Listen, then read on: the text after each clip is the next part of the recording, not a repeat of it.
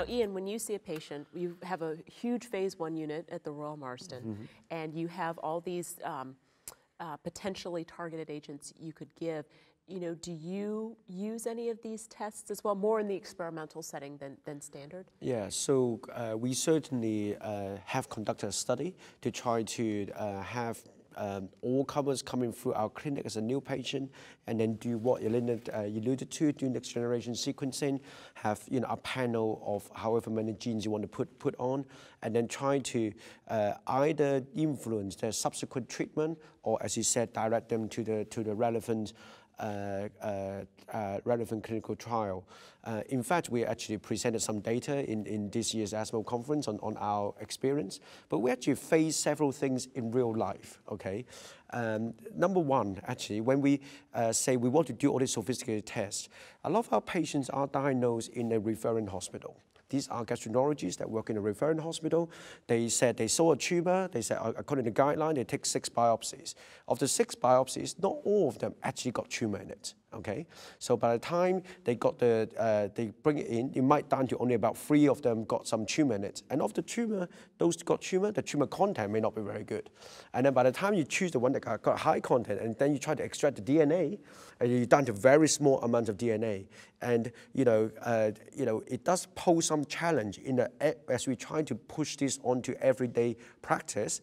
It's actually not as simple as research study, where we say we're going to get a fresh biopsies, we're going to get that straight to the lab, process it, etc. So I think there are many steps as we try to take this onto a large scale, onto the routine clinical practice, to target it. Now, of course, then despite having a big phase 1 unit, it all also depends on at that time what kind of clinical trials are available, you don't always able to match, and there are. Perhaps somewhat disappointingly, there are some data coming out to say, well, when you match it with, so-called matching mutations with the clinical trial, these patients still may not necessarily benefit a lot. So I think it just tells us the complexity of the cancer, and sometimes even if we know a mutation, it does not mean that in that disease that is really the driver mutation for it, and the drug that they're testing may not necessarily be the best of that target. So just because you've got a PI3 kinase inhibitor doesn't mean that it will work in, well, if any of PI3 kinase mutations. As you said, is a common mutation in gastric cancer. I think we certainly do want to match it, but I mean, Joe, you run a big unit as well. Maybe you can tell us about your experience. Well, I think you're right. I think what we have is we are mostly focusing on just getting those patients tested, and saying, okay, let's try to find out about as much about these tumors as we can. Sometimes we find a matching mutation or an amplification that would work for the patient, but if not, there's new agents coming every day where we can see a pathway that might be aberrant, or the mutation might make them more susceptible to like a PARP inhibitor that will drive us towards treating that patient in a certain way. And I think aggregating the data, sort of like the TCGA analysis, the more we get on data in real life and real patients who have these cancers, the more we can learn as we get more agents and we get more knowledge about things. So I think it's important to test, but just like you said, just because we find one match doesn't mean that everything will come true, but it also means that we could find a direction to go. So I think one of the most important things is to tell people not to be afraid to test. Sometimes I have clinicians saying, I want to check the molecular profiling, but I don't know what to do with the results. And I think that's where I say to the clinicians, well, use the results that would change your standard, like the HER2. But if you don't know what to do with the results, that's the perfect time to refer or call one of us or colleagues around that do the research that can say, hey, this makes sense or this doesn't make sense, but don't feel that pressure to know all the answers when you get that result back. You make a really good point about that. I mean, I think that, without consolidating the different data that we have, we won't know.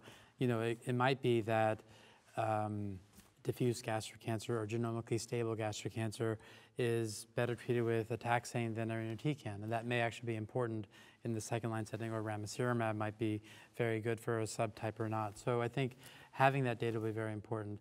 And I just wanted to come back to one other point that was mentioned by Ian.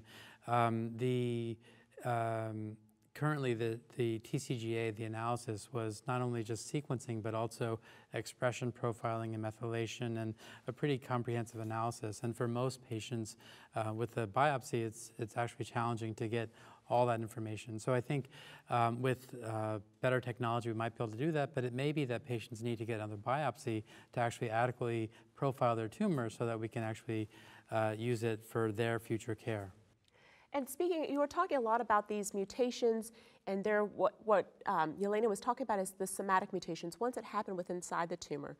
But what about the germline mutations? What about the hereditary syndromes that can lead to gastric cancer? Manish, you know a lot about these. So, yeah, thank you. So about 10% of gastric cancers, a patient with gastric cancer will say that they had a family history with gastric cancer.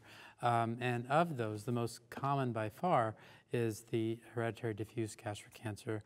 These are caused by a germline mutation in CDH1, which is e-cadherin. Yelena alluded to this as sort of pathognomonic for the genomically stable type. They have mutations in cell surface proteins and proteins important in gap junctions. So a germline mutation or a constitutional mutation in CDH1 is associated with gastric cancer. And in fact, this is actually very important because the risk of gastric cancer in these patients is about 1% per year starting at age 20.